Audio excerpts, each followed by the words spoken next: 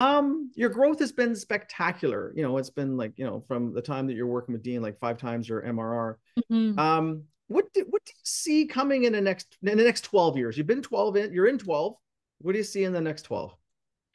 The next 12, yeah, we see continuously like growing and scaling and really looking at growing geographically. I think there's a lot of one of the many ideas that people came through is like, hey, we got like UK business, and I honestly, one of our purpose is to help people do what they love.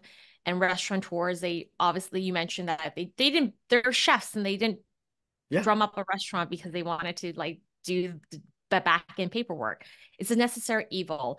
And one thing that we consistently ask ourselves is like, hey, if push disappeared tomorrow, will our Hmm. customers miss us? Hmm. And will our team miss us? And I think those questions really keep us so humble and in a state where like we consistently look at like, wow, we just feel like we're scratching the surface in terms of like the ecosystem that we're able to like build to support business owners and also create like a platform to have like a culture where amazing team members can really come and make an impact and grow themselves.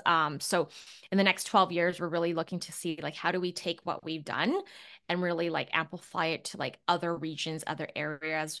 We're going to stay in the lane of like restaurants because there's just so many. And again, my passion for like as customers, they're just so Yep. gracious and got similar alignments and values as us. So we definitely want to look and see how we can serve more businesses, not just outside of North America, just other places as well.